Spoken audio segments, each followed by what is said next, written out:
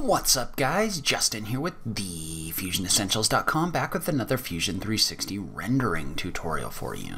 So up to this point, we've talked a little bit high level about working in rendering and also working with our materials.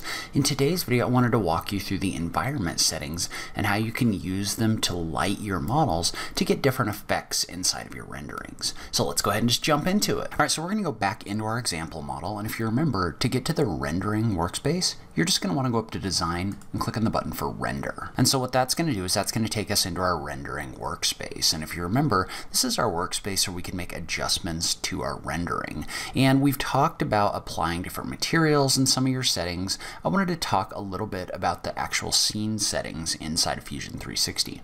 And so to start off, just to get kind of a preview, I'm going to go ahead and turn on my in-canvas renderer. So that's just going to set this so that it's doing like a real-time render inside of your viewport just by clicking on this button right here. And so you can see how when you do that, you get more reflections off of your different materials and things like that. You can see how our lighting and everything else is now reflecting off of our objects, at least the ones that are reflective. And so now what I want to do is I want to talk through a little bit about your scene settings. And so in your scene settings, basically what you're doing is you're using what's known as an HDRI image or an HDR image in order to light your scene. And basically that's going to be an image with a light or with light information associated with it. And generally speaking, inside of Fusion 360, you're really able to use any of these built-in library objects as well as uploading your own. Unless you're doing more advanced rendering, the ones that are built in are probably going to be good enough for what you're trying to do. And so in this situation, you can see that these environments are driving the lighting in your scene. And you can see how this gives you a little option right here for current environment. Well, if you look at this, you can see that the lights inside of this environment are actually being reflected off of your objects. So you can see how there's 4 lights in here, and you can actually see those reflecting off of your metal and plastic objects inside of your scene. And so you can adjust these in order to get different results. So for example, let's say you wanted to try a different lighting setup. You could just go down and like double click on this cool light setup. And notice how when you do that, the lights that are being reflected off your objects now look different. And so the reason for that is you're now using a different environment in order to light your scene, a different lighting environment. So basically a different light setup from inside of this image. So one other thing about this is you can also upload your own HDRI image files by going down to this attach custom environment settings. You can click on this button right here, and let's say for example that you have an HDRI image file that you want to use. You can actually double click on this and bring this in, and you can use your own custom environment in order to light this scene. So notice how when I do this, what this is going to do is this is going to load in my lighting as opposed to the lighting that we had in here before, and you can see how you can get a different result based on your own HDRI images. So there's a lot of places you can download these, like HDRI Haven or other places like that, but if you do want to download and import your own HDRI images, you can definitely do that. And then to go back, you can just select the Fusion 360 library and just double click back on the image that you had in here before. And so once we get to this point, we can go back into our settings and we can adjust things about this environment. So for example, you can adjust the brightness of the image that this is using in order to light your scene. So you can drag this slider to the left or to the right in order to adjust the power of the light that's being emitted. So I'm going to put this at about 1000 for right now. Actually, I may run this up to maybe like 1300. And you can see how this real-time rendering that's going on inside of your viewport is updating with that lighting information. You can also rotate and move that environment around by clicking on the position button. So when you click on the position button, what you can do is you can adjust the height above ground of that image. And you need to be kind of careful when you do that because you don't want to drag it up so much that you're actually being blocked, or you're actually blocking stuff in your scene. But you can move this up and down, but you can also adjust the rotation of that image. So notice how when I click and drag this slider, the lighting is actually moving around inside of this image. Notice how your shadows are actually adjusting in real time as you do this. So this is actually adjusting the way this is lit and also the way that these objects are casting shadows because it's physically moving the environment around that's being used to light this. So you can use this to adjust the position of these lights and how they're lighting your scene. Then you can also adjust your background. So you could set your background up where it actually shows your environment if you wanted to. And so if I was to rotate down now and rotate around, you can see how this is actually adding that environment that we've inserted into our scene as a physical object that's going to act as a part of our background. And so generally speaking, when you're doing something like this, where you're rendering an object, you may not show your environment. You may want to do more of a solid color. So let's say we wanted our environment to be darker.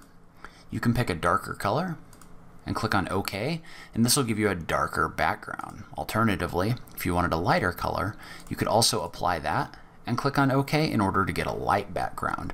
So you can either show your environment in here, or you can pick a color and show that in here. And so in addition, you can also set this to show a ground plane or not. So in this situation, you probably don't need a ground plane because we've actually drawn a base in here.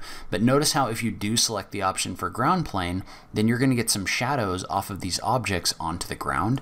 And those may be a little bit more visible if we go with more of a light view, but you can see how you're getting some shadows being cast, and they're very fine right here, but you're getting shadows being cast onto your ground plane a little bit. You can also set this so that you get reflections off of that ground plane. So you can see how right here, for example, and I'm going to turn off position, you can see how right here, if you turn reflections on, you can set your ground plane to reflect light. So if you didn't want to model something out in here, you can just have this add an artificial ground plane. Then you can set that to be reflective or not, depending on the settings that you're looking for. And so then your camera view is going to allow you to set the physical properties of your camera. And so if you look at this, right, you have the option to go with an orthographic camera, meaning that the perspective lines in here don't go to a point, they run parallel to each other. You can also do a perspective in here, and you can also adjust the focal length, which is going to affect how much of this is going to fit inside of your camera view, right? So depending on how tight you want this to be, you can adjust this just like that. You can also adjust your exposure value. So your exposure value is going to set how much your camera image gets exposed. So it's really going to affect the brightness of your image. So if you turn this way up, this is obviously going to be really bright. If you turn it way down, it's going to be dark. So you can kind of play around with this to make sure you're getting the effect that you're looking for inside of your rendering.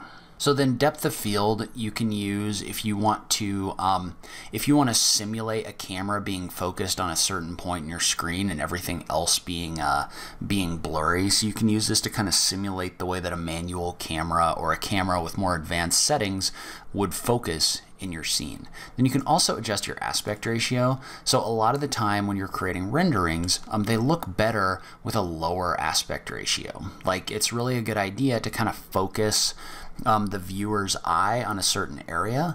Otherwise, if you just use your viewport aspect ratio, there's a whole bunch of like empty space in here. But if you adjust your aspect ratio in order to really kind of focus what's being shown in your image, then you can really kind of change the way that your renderings look. And basically what this does is you can see how you get this kind of like light space and dark space. So the light space is indicating what would be shown in your exported image. The dark is indicating that that wouldn't be in your exported image. And so you can use all these real-time settings to really quickly set up your rendering. And I really like the result that you get when rendering inside of Fusion 360. But that's kind of an idea. Whoops.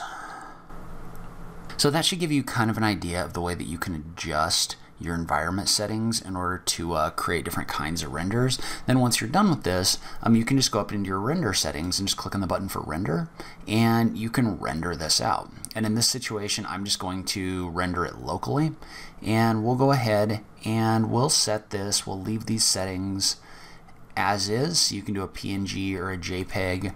You can also adjust the size of the image that you're creating. Then once you're done with this, you can just click on the button for rendering. And what that's going to do is that's going to render this on your computer. And then once it's done, your image is going to show up down in your rendering gallery. All right, and so once you're done, this is going to show up in your rendering gallery. You can click on this and you can download it by clicking on this button right here.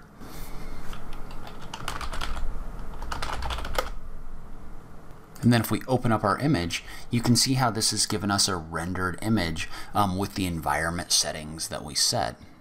inside of Fusion 360. So that's where I'm going to end this video. Leave a comment below. Let me know what you thought. Was this helpful to you? Is there something else you'd like to see me talk about with rendering? I just love having that conversation with you guys. If you like this video, please remember to click that like button down below. If you're new around here, remember to click that subscribe button for new Fusion 360 content every week. As always, thank you so much for taking the time to watch this. I really appreciate it, and I will catch you in the next video. Thanks, guys.